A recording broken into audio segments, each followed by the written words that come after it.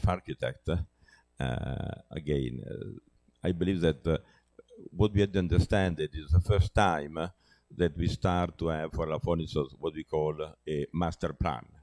And it is just a starting point.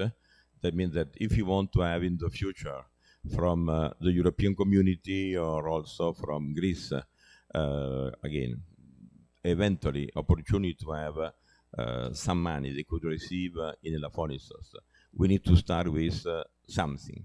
And it is a way to start a new way of having in the future, a Lafonissos could have not only what we are doing now, a new house or new piece or something else, but in a more attractive and in more, what could say, the strategic way.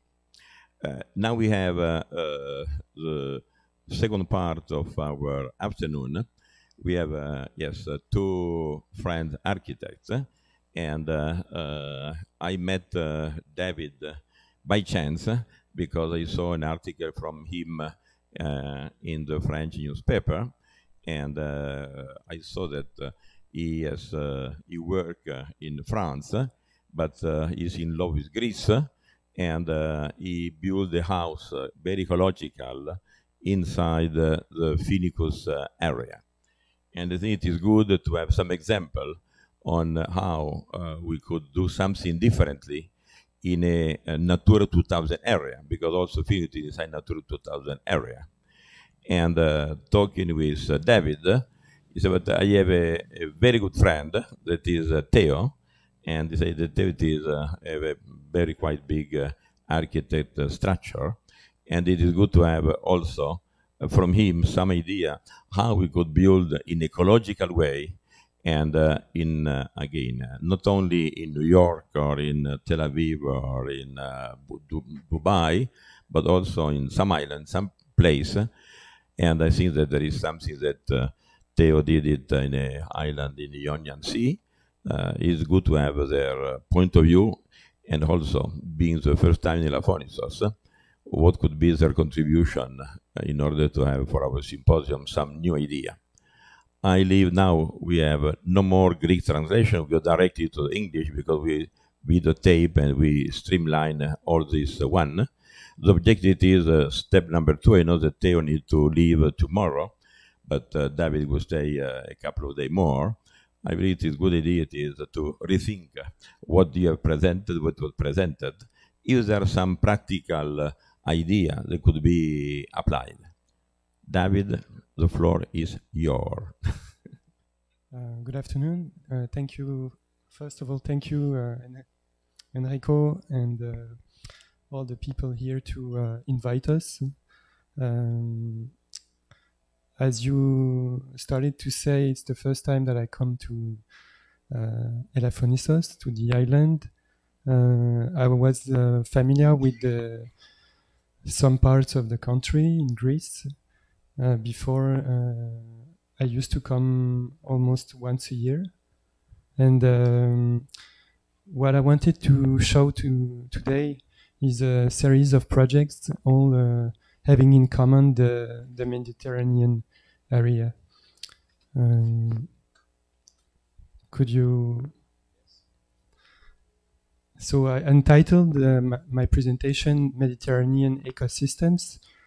As when I started a new project, I always try to understand where I am working, in which culture, in which part of the world, and trying also to make a project really part of the land, part of the location.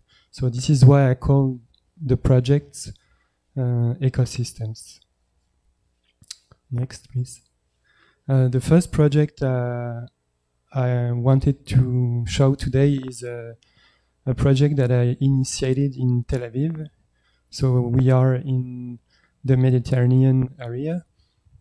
What you can see on the screen is the skyline of the city along the sea, along the beach.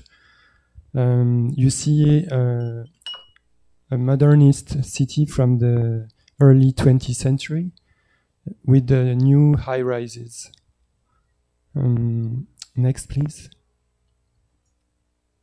from that project, which is still under discussion with the municipality authorities, I made a whole research on the city, the history of the city, and how could we build a new skyscraper, taking it into account the history of the city, but also the history of the country related to agriculture and building on the sand.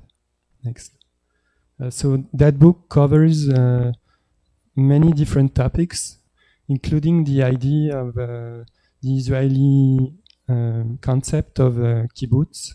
A kibbutz is an agricultural settlement where at the beginning there was no water. Sometimes there was no basics to provide living in sort of a community. So everything in kibbutz was meant to be collective, to be shared. It's a sort of micro community, micro city, all dedicated to growing plants, farming, to live in a sort of autonomy. Next, please. So I talked already about the heritage, the architectural heritage from the 1920s and 1930s. Many architects moved from Eastern Europe to what was called Palestine, and then became Israel, bringing their architecture from Germany, and from Eastern Europe. So you find a lot of Art Deco and Bauhaus mid-rise constructions. So this part of the old Tel Aviv was one of the influences for my project of high rise. Next. You can see high rises that were designed a bit later in the 60s, already taking into account these Bauhaus or Art Deco influences. Making this book while living in the city of Tel Aviv, I collected some historical documents, pictures, archives, and I also met some living architects who developed concepts of high-rise, a bit similar to my idea of the high-rise. So I was lucky enough to meet them in person and to share these ideas I had about designing a sort of a vertical kibbutz. Next. I'm talking now a bit more about the kibbutz. So I found these early pictures of one settlement called Moshav. A Moshav is a bit like a kibbutz. It's also dedicated to farming and to live in a sort of a community. You can find in a kibbutz or a moshav schools, supermarket. People have their own house. Sometimes the kids have their own neighborhood. Next, please. These are all the pictures that I found that were taken during the 1930s or a bit earlier in kibbutz, and you see all the different activities that I wanted to implement in my high-rise project. Next, please. So again, this picture a bit later of the moshav, which you can see the layout is a sort of an ellipse. So you have several ellipses where in the radiance you see all the fields, the the farms, and at the center you will find shared activities, collective buildings. Next, please. This is a zoom on this bird view on the kibbutz, where you can see it's a sort of sun layout. Everything is radiant. Next, please. So the main interest for this project was to really understand how Israelis developed those agricultural settlements, and to see how nowadays we could imagine a vertical kibbutz. In the project of this high-rise, I need also to implement. Can you hear me well? Yeah.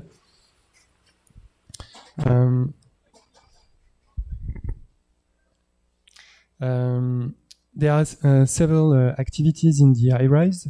There is also a garage which is vertical. It's automated, and it's also a charging station for the city of Tel Aviv. So you would park your car in the high-rise, and you are able to charge it. We can find that shared system in many European cities now. Cars are not anymore individual vehicles, but they are shared and proposed by the municipalities. Next, please. So at the beginning of this project, and this is what I show also in the book, I started sketching and sort of synthesizing most of the ideas through these first sketches. Next, please. I also work making physical models. These are to first visualize my ideas. I don't always start with the computer modeling or drawing. It's mostly by hands at the beginning. And slowly the project gets resolution or definition. And through the digital modeling, the computer, we can now also relate the CAD drawing with the construction. And this is what I'm going to talk a bit later. Next, please. So here at the end of the book, I show a sort of a 3D section with all the activities that are in the project. Next, please. And to end with the final pictures of the project, this is a sort of a synthesis of all the research I've made during 2 years while working and living in Tel Aviv. Next. Next, please.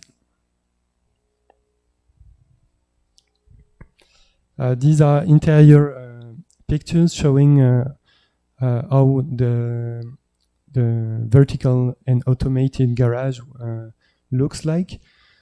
Next, please. The project, Grand Mediterranean, that's the name of the project, is located in the center of the city, and it's also located on a historical piazza.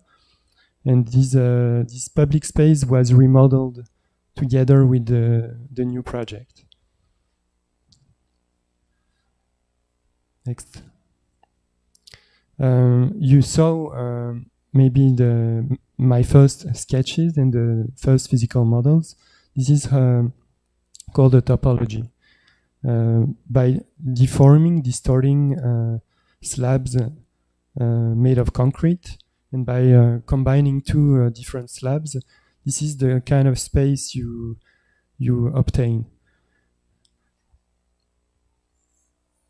Plans showing typical activities on a circular layout. Next. From that project showing collective activities as the vertical garage, the apartments, other shared programs, I wanted to develop again the garage part of the high-rise, but by proposing just the garage to the city of Paris. Next. Together with the architecture, I also designed a vehicle. This vehicle is autonomous. It's charged when parked in the building, and it's based on this electrical golf cart you probably all know, and shared taxis you find in the Middle East. So I just kept the first part of the project to propose it to other cities like Paris. What you can see on that picture is the garage is surrounded by a garden. This garden is public, is pedestrian, and people will never enter in contact with the cars. They are really separated. The next project I wanted to show is a house designed in the south of France.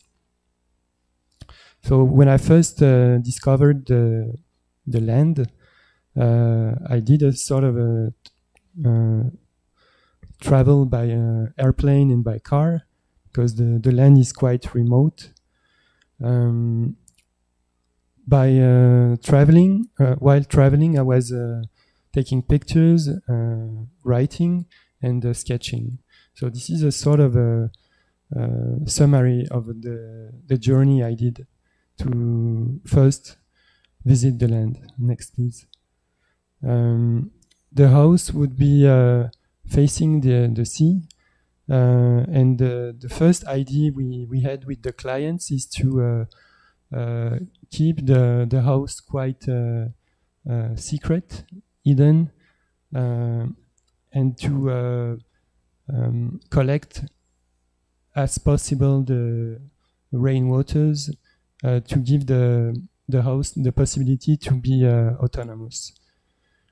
They have a beautiful car, and they wanted to have a look at their car most of the time. So the car remains outside.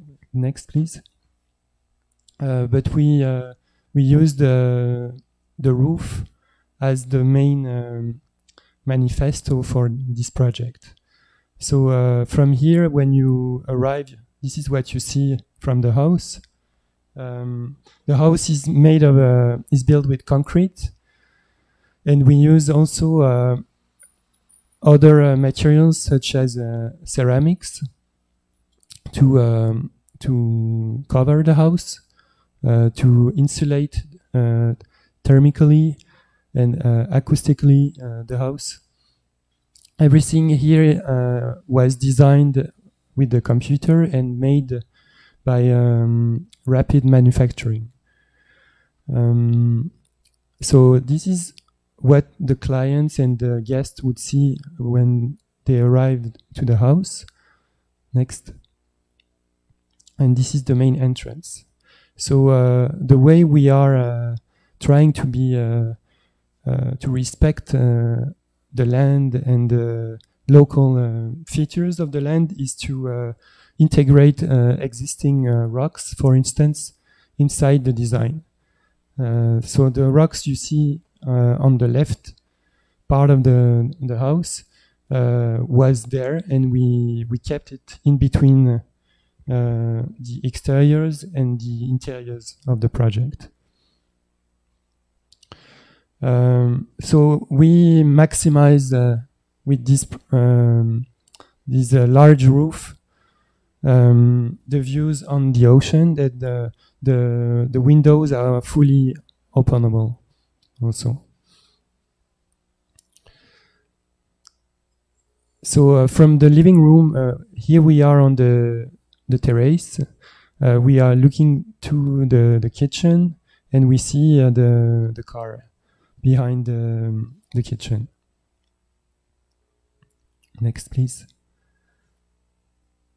So by designing on the computer, by modeling with the digital tools, we are able to control most of the aspects of the design, but also of the construction.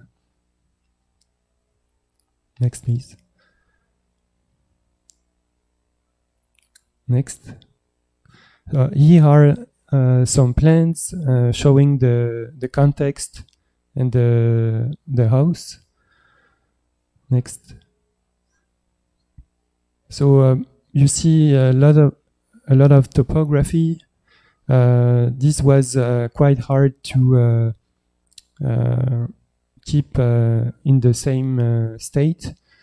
This is why we worked with this large roof, and we almost didn't modify the existing nature or topography. This is the ground floor. So once you enter the house, you see a lot of different steps or levels. Next. And the bedroom floor is troglodyte, so it's digged into the rock. Next. On the section on the top of the drawing, you see that the level of the roof is at the same level of the main road.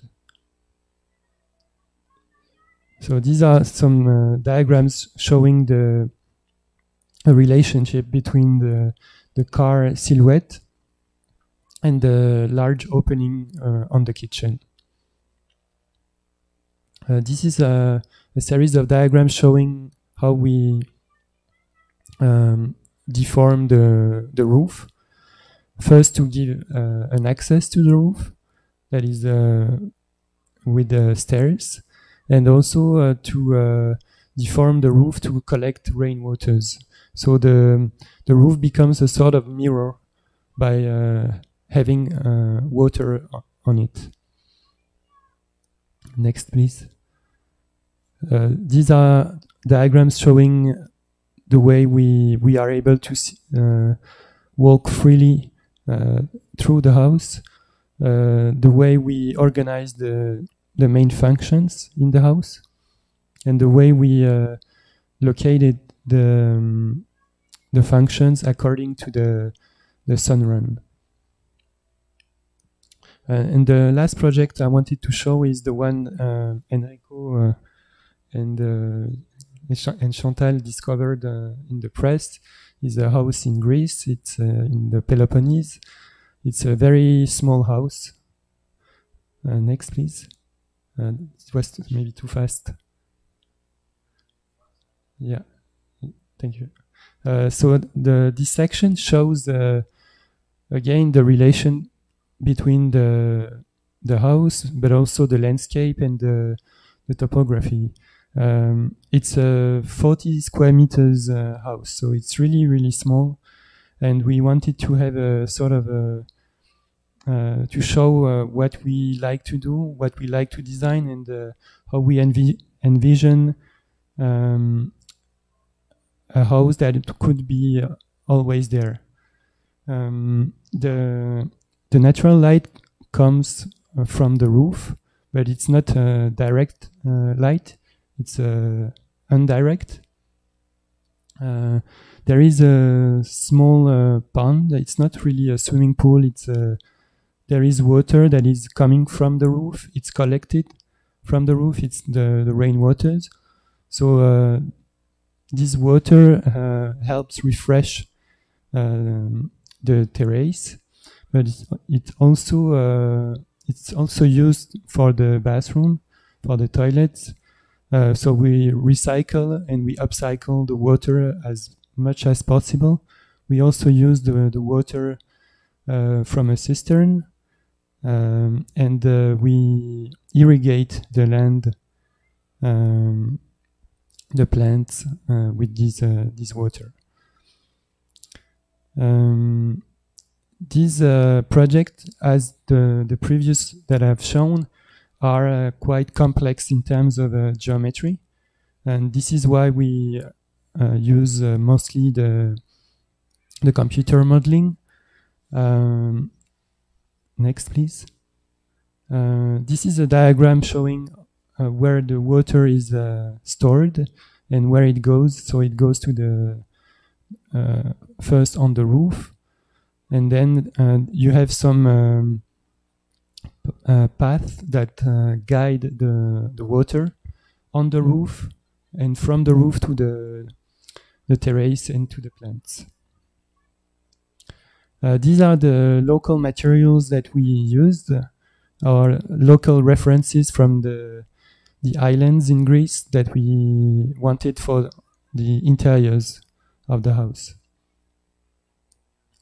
A plan showing that the roof is quite small, but the landscape we designed is enlarging a bit our impression to live in. Maybe the house is small, but it looks bigger when you are there. So these are the 2 bedrooms, the bathroom, and a sort of a small living room with a kitchen. This is all you can find in the house. Next. Next, please. We can spread the pictures now. You can continue.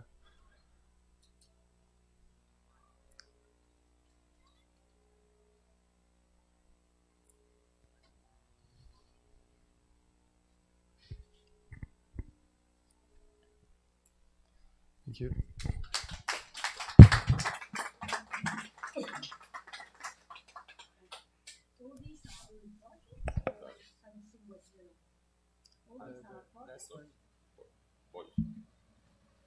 These are project or anything was realized already?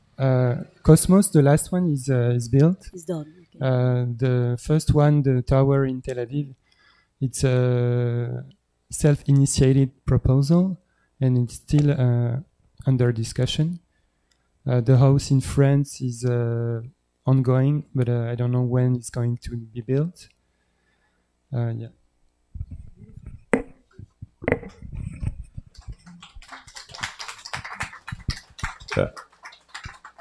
I don't believe that we need these sky rocks in Elafonis, but the idea I need to have you here is to show that we could do something in a quite innovative way.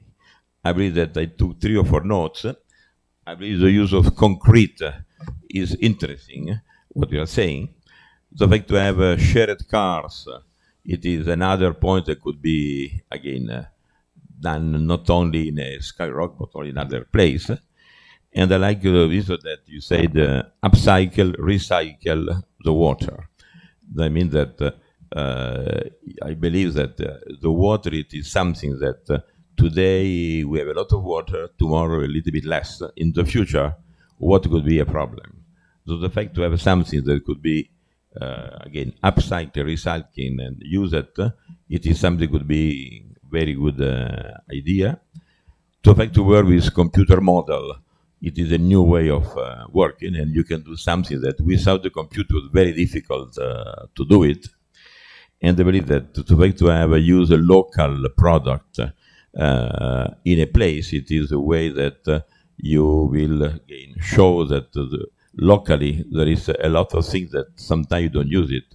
You take from outside when you have something in house. So it is the reason why that I asked David to give us this presentation. This is quite, again, outside the normal way that we handle a symposium, but I believe that it is always something new, something that could give us opportunity to think about. You give us, you send the stone in the lake, and we hope that to make some waves around. Okay, thanks a lot.